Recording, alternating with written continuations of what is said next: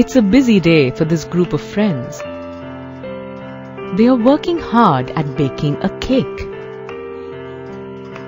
One of them is preheating the oven. One is making the batter. One is melting the chocolate. And one is preparing the decorations for the cake. Wow! There's the cake. That's great teamwork. Did you know that different tissues in plants have different functions too? But they work as a team to keep the plant alive. By the end of this lesson, you will be able to define plant tissue, identify the different types of tissues, and describe the different types of plant tissues. What are tissues? A group of cells that are similar in structure and that work together to achieve a particular function forms a tissue. Plants are stationary, and so some of the tissues they have are dead cells, which provide mechanical strength. These are the different types of plant tissues: meristematic and permanent tissues. Look at how this plant is growing month by month. This is due to a special type of tissue called meristematic tissue. These tissues are rapidly dividing tissues. Plant growth occurs only at those points where these tissues are present: the tips of the stem and the root. Meristematic cells are living, cubical and thin-walled. Each cell has a large nucleus. Cells are closely packed with no intercellular spaces. Depending on the region where they are present, meristematic tissues are classified as apical, lateral, and intercalary. Apical meristem is present at the apical or growing tips of stems and roots. It increases the length of the plant. Lateral meristem or cambium is present in the radial portion of the stem or root. It increases the girth of the plant. Intercalary meristem occurs at the base of the leaves or at the internodes. It helps to increase the length of the internode. Take a look at what eventually happens to meristematic tissues. Old meristematic cells lose the capacity to divide and transform into permanent tissues. This process of taking up a permanent shape, size, and function is called differentiation. Permanent tissues can be simple or complex, depending upon their structure and function. Simple permanent tissues include parenchyma, collenchyma, and sclerenchyma. This is a stem. Let's explore the tissue parenchyma. Parenchyma are elongated living cells with a cell wall made of cellulose. These cells are polygonal in shape and have a large central vacuole. They also have intercellular spaces between them. Parenchyma forms ground tissue in the central cortex and the peripheral pith of stems and roots. In leaves, they contain chloroplasts and are called chlorenchyma, which help in photosynthesis. in aquatic plants, parenchymatous cells contain large air cavities that help in buoyancy and are called aerenchyma. Parenchymatous cells in fruits and vegetables are filled with starch, which help in food storage. Let's take a look at another simple permanent tissue, the collenchyma. Collenchyma are elongated living cells with cell walls made of cellulose and pectin. These cells have little intercellular spaces. They occur in the peripheral regions of stems and leaves. Collenchyma provides mechanical support and flexibility in plants.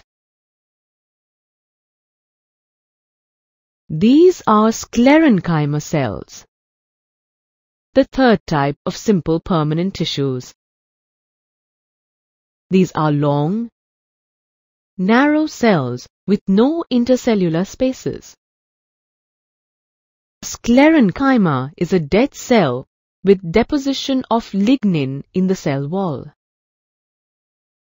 They occur around the vascular tissues in stems, in the veins of leaves, and in the covering of seeds and nuts. These tissues provide strength to the plant.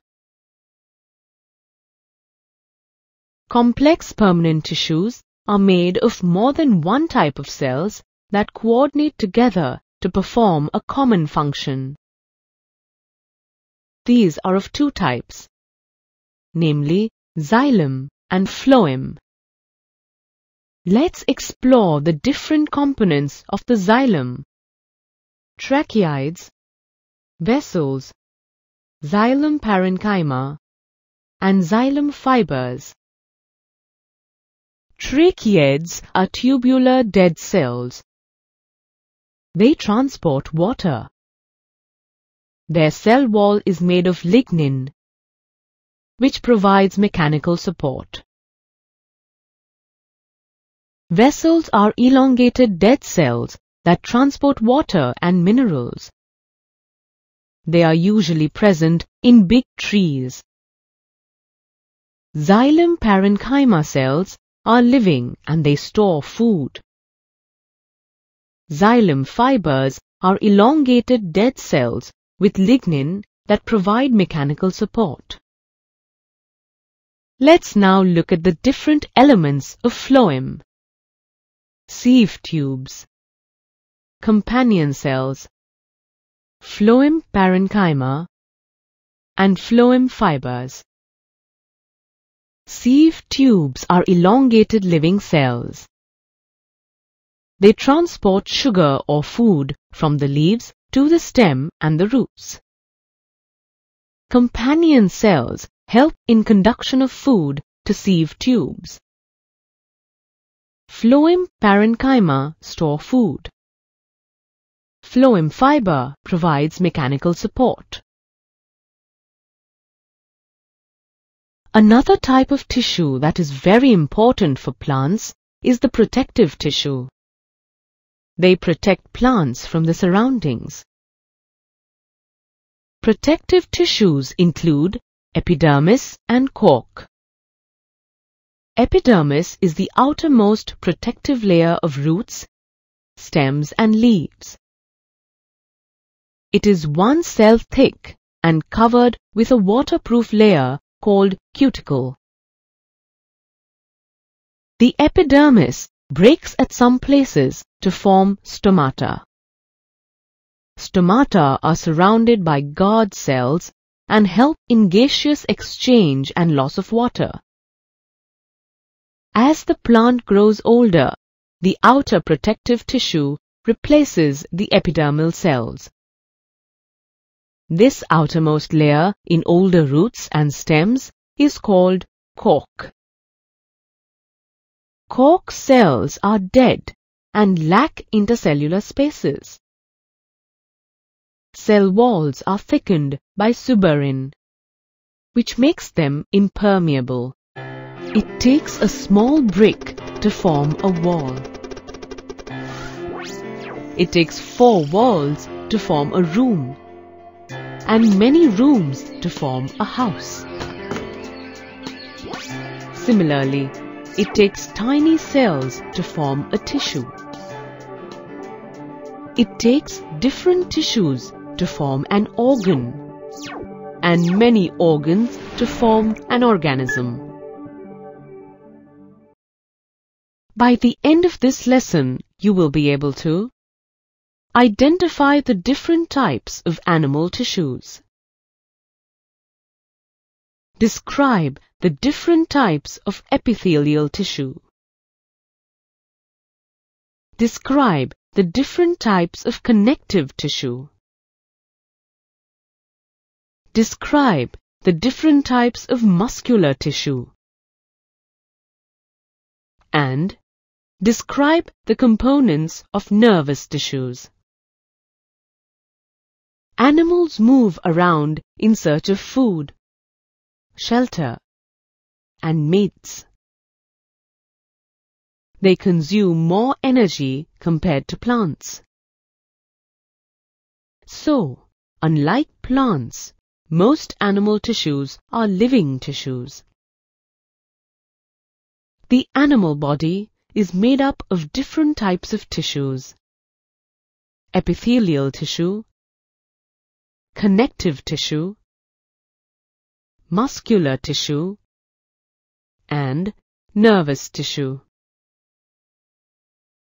Let's look at each tissue in detail. Epithelial tissues form a protective layer for organs. They act as a barrier to keep the different body systems separate. Epithelial tissues are of different types depending on their shape and function. Let's first look at squamous epithelium.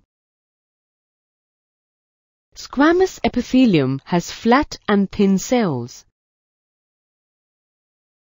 These cells group together and do not have intercellular spaces between them. They are found in the outer layer of the skin, lining the cavities of ducts, blood vessels, and the chambers of the heart, and provide mechanical support. These pillar-like cells are called columnar epithelium. Columnar epithelial cells are cylindrical. They are found in the lining of the stomach and intestines and facilitate the movement of nutrients across the epithelial barrier. This is glandular epithelium. When columnar epithelial cells modify as gland cells and secrete substances at the epithelial surface, they form glandular epithelium. These are found in the sweat glands and tear glands and produce secretions. This is the lining of the respiratory tract where ciliated epithelium tissue is found. These tissues are actually columnar cells with hair-like projections called cilia. Cilia are motile, and this movement pushes the mucus forward into the nasal tract to clear it. These cubical cells belong to cuboidal epithelium tissue. This tissue is found in the lining of kidney tubules, salivary glands, and thyroid glands, where it provides mechanical support. Stratified epithelium may have the same or different kinds of epithelial cells. cells line up one over the other to form stratified epithelium.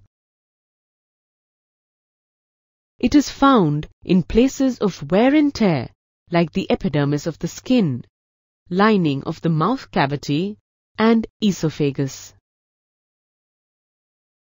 This is a network of roads that connects different places to each other.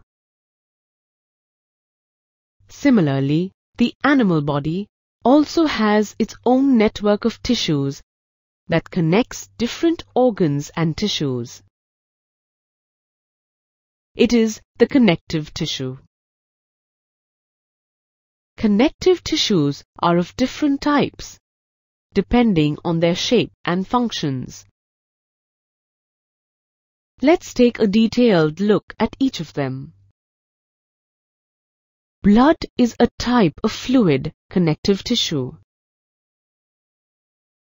Blood has a straw-colored liquid part called plasma, which contains water, proteins, salts, and hormones.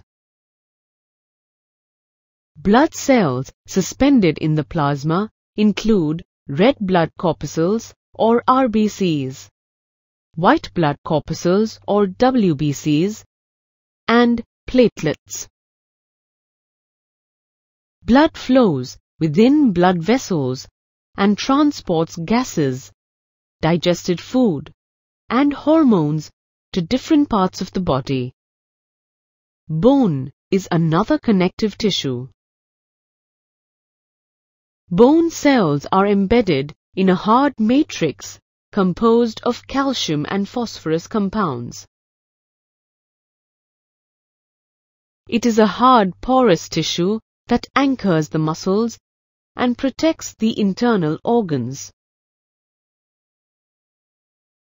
Take a close look at these tissues that pack and bind various organs. These are fibrous connective tissue. They include ligaments that connect two bones. Ligaments are tough and elastic and provide strength and flexibility. Tendons connect bones to the muscles. Tendons are tough and non-elastic and provide great strength and limited flexibility. Another type of connective tissue is cartilage. Cartilage has widely spaced cells suspended in a matrix of proteins and sugars.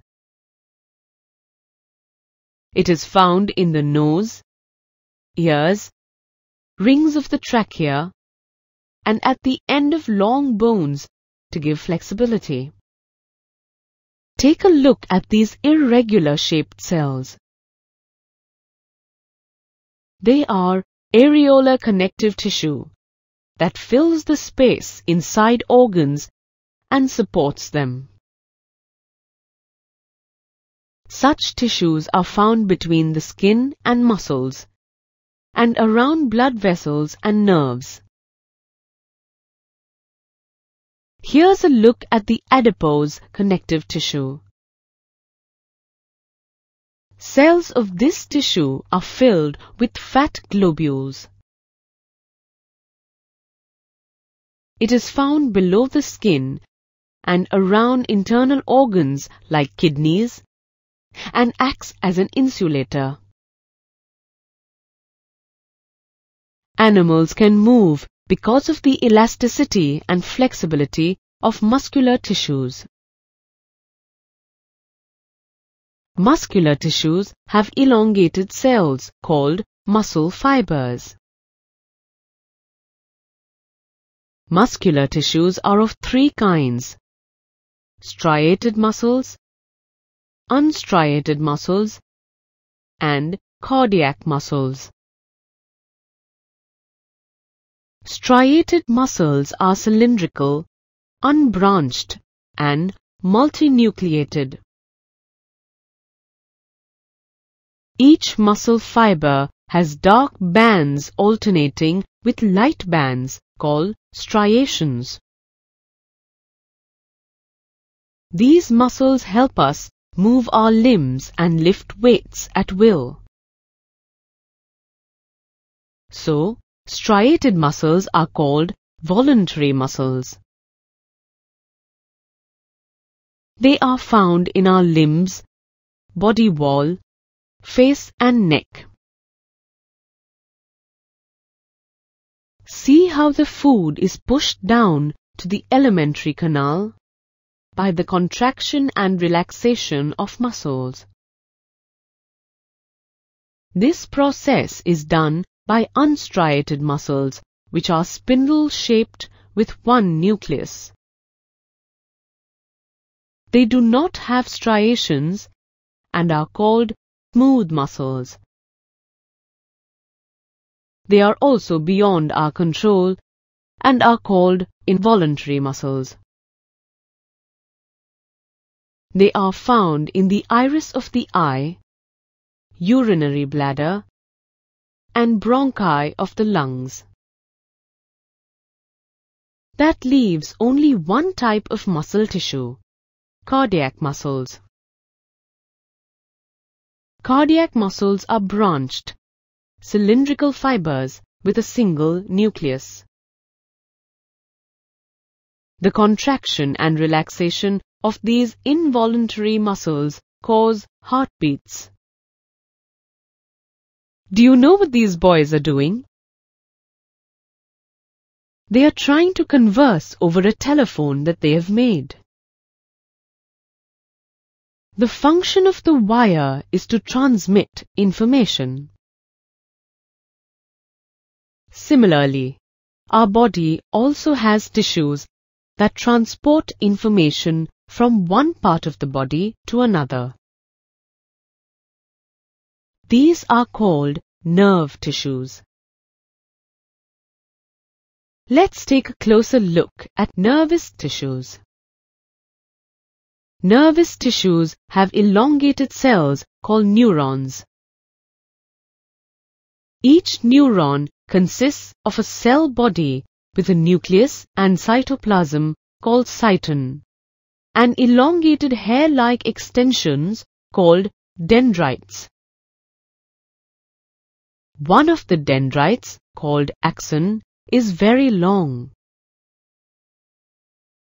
Neurons join end to end to form nerve fibers. These nerves are richly supplied with blood.